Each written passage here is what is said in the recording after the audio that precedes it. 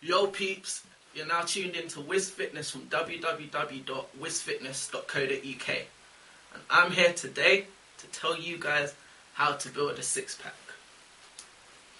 Well, where do I start? It's simple really, use your head.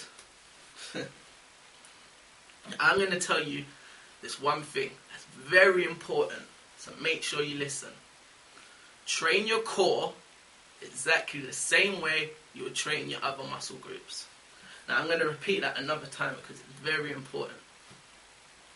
Train your core exactly the same way you would train your other muscle groups. Now what you need to realize, guys, is that abs is no exception. There is no special requirement to build muscle within your core.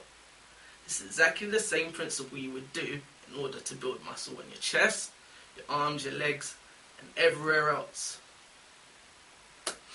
Now I just laugh when I hear people saying I did 100 sit-ups or I did 1,000 crunches. Why would you do that? Do you do 500 reps to build a bigger chest? Do you do 500 reps to build a bigger arms? No, you don't. So don't do it for your abs. That is not going to give you a six-pack. Now I could go into real depth here and actually explain to you guys that this six-pack is actually one muscle and not actually 6 individual muscles that a lot of people think it is. But that will take up way too much of my time, so I'm going to keep it nice and brief. If you want to achieve a six-pack, do not exceed 20 reps when you're doing any set. I actually keep my rep range between 8 and 14. This will help you build a six-pack. Now I'm actually going to do another video on how to build a six-pack part 2.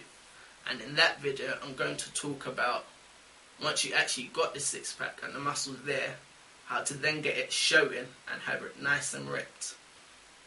So make sure to stay tuned for that one.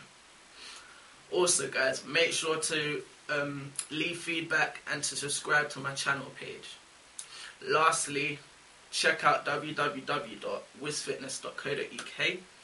If you want to turn your dreams into reality, that is definitely a website I would advise you to sign up to. And remember guys, fitness can be such a whiz.